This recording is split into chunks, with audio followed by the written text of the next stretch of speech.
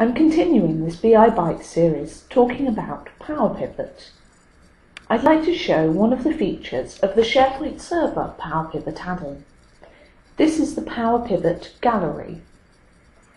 You can build powerful applications in PowerPivot, combining data from a range of sources for analysis. Rather than these applications being limited to individuals, you can publish them to SharePoint and they get stored in this gallery. There's a nice Silverlight carousel interface that allows you to scroll through items in the gallery, including getting previews of what the document looks like. Some of them have this little padlock item, which means I don't have permissions to view this particular file.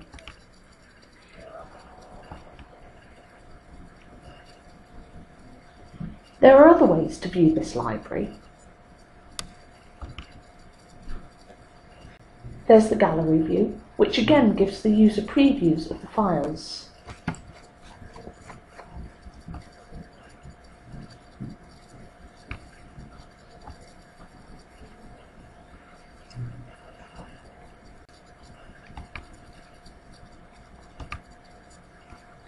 There's the theatre view, which lets you see the files in a horizontal display, complete with hover over previews.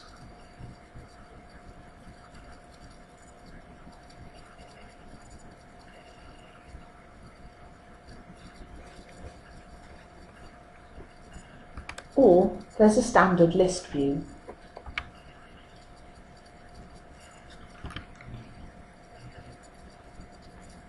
Some of these files are published as reports, some as Excel files. Most of these PowerPivot files will be hooked up to data sources. I can click on the menu for a file and manage the data refresh. I get this settings screen for organising how the data should be refreshed. I can set a schedule for the refresh of data.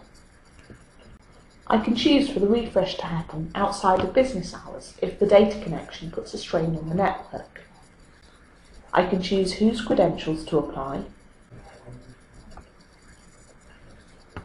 Finally, I can choose which of my data connections I want to be refreshed automatically.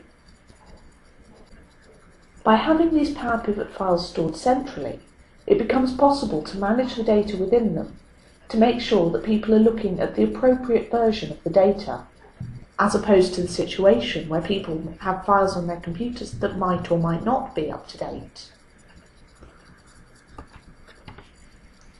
Back in my library, I can use Excel web apps to view these PowerPivot applications.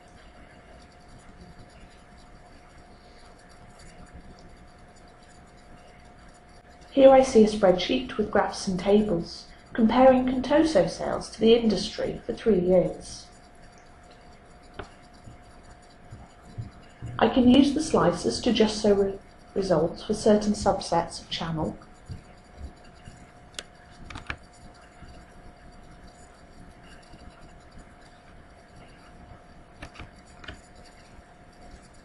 So as an end user, I can view this data and see how the company is comparing to others. I can see the results, but I don't have to worry about where the data might have come from.